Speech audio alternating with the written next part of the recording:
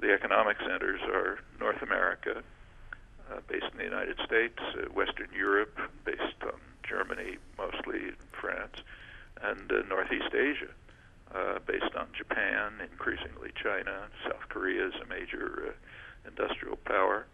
And those three regions, now India is partially joined in Southeast Asia, those are three major centers of economic power.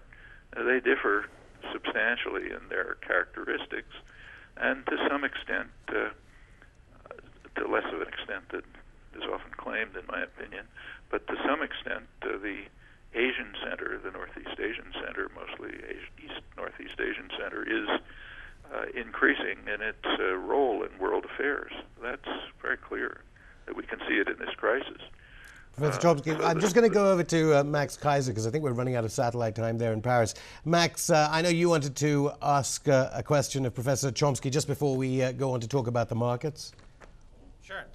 Professor Chomsky, I was wondering if you could comment on something. Those of us who cover markets and finance have noticed that there's a new propaganda model, if you will. Hank Paulson and Ben Bernanke are able to manipulate prices in the markets to get things done like this $850 billion bailout package. So it harkens to the manufacturing consent and propaganda model, of course, from your work. And I'm wondering if you have noticed this, if you can comment on this, because it seems to, this idea of manufacturing consent and the propaganda model has now morphed into the markets, these guys are now manipulating prices to get policies through and to get public acceptance for their policies. Any comment on that? I'm sorry, I couldn't hear the... Not the whole of the question. Well, Max was saying whether your propaganda model could be extended to the propaganda model for, well, reinforcing prices within the market. And in fact, that propaganda model exerting a huge impact on the way the markets are run and then the way the people then bail out those markets. Well, I mean, there are certain analogies, but it doesn't literally apply. The propaganda model has to do with, specifically with the behavior of the primary mass media, the corporate media, the state media, in slightly different conditions. But we the know way the markets but we know, work is, you know, there are different. But we know, but we know that operating. But I would disagree. We know that Bernanke and Paulson can influence public opinion by behaviorally causing a shift in psychology by dropping prices and scaring people to... No, that's true. So I mean, government officials can certainly influence psychology, but that's not the same dynamics as the way the corporate media function. Okay, but if you're manipulating corporate media and images to create a psychological behavioral response, and isn't it analogous to go into the marketplace and say, look, we want the Dow Jones to drop 5,000 points to scare people into accepting our bailout package to fund the Pentagon, to fund the war machine? Yeah, well, I mean, it's undoubtedly true that statements by government officials can influence the market, but I really don't think that Paulson was calling for a sharp decline in the market. In fact, that's harmful to his interests. Interesting. Well, Professor Chomsky, we'll have to take that up another time. Professor Chomsky, thank you very much for joining us. We will be hopefully speaking to you soon as the current economic crisis continues. Max, we only have a couple of minutes, I think, left on the satellite, but it seems to be the rating agencies that are being blamed for the downturn in the Dow. But, of course, is no one talking about retribution against those rating agencies?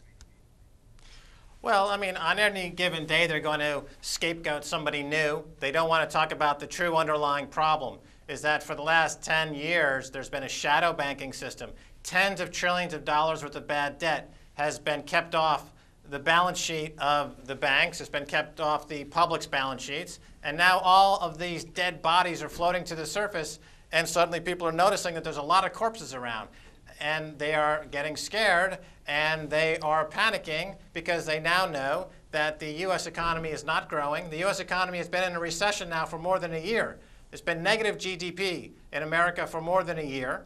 We know that unemployment is really at closer to 12% than the 6% that the government is talking about. We know that the money supply numbers are skyrocketing. We know that the U.S. economy is in dire shape and sinking quite rapidly. But nobody in government wants to talk about this because they are too chicken. Yeah, got a graph from Shadow Stats showing that some people think that the GDP decline started much earlier than everyone's talking about at the moment. Well, that GDP number is a cooked number because they misstate inflation. Inflation, according to the government, using the inflation's deflator number, is based on a very select basket of goods, which would have us believe that the price of gas and food over the past year has only increased by 1%. Anyone who's been to the gas station or bought food in the last year knows that these prices have gone up 7, 8, 9%. If you subtract that deflator from the GDP number, you end up with negative GDP. And that's the simple fact. And just finally, Max, because we are running out of that satellite time, obviously we spoke to Noam Chomsky, someone who puts a great store by the people themselves. I noticed AIG spent $440,000 of the $85 billion loan going to St. Regis Resort.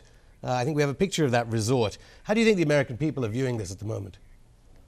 Well, not only that, but I heard they stole the towels from the bathroom. Yeah, well, we're trying to get that picture up, but... well, it's, you know, it's quite a nice place. Afshin, last year I did a report talking about how the CIA, to do extraordinary rendition in Milan, Italy, checked into the finest hotel in Milan and spent $500,000 over the course of a couple of weeks to go kidnap a man illegally in Italy and extradite him to Egypt. So these government officials are quite used to the high life and the high style on the U.S. taxpayer tab, of course. That's what you'd expect from a very high-class criminal. These guys are put the Gambino family to shame. Except, of course, they're not government officials, or are they government officials now that they've been bailed out? Well, exactly. This is the fascist model. You don't know where the one starts and the other ends. When the Pentagon, when it becomes JP Pentagon or Goldman Sachs Blackwater, who's to say which is which? There's all blended into one huge, colossal money laundering slush fund. The objective is to go start preemptive wars. You know, I'm afraid we're all Palestinians now, Afshin. We all know what it feels like to live in Blackwater's ghetto. We're all Palestinians. Well, Max Keiser, live from Paris, and of course, Professor Noam Chomsky, thank you very much for joining us.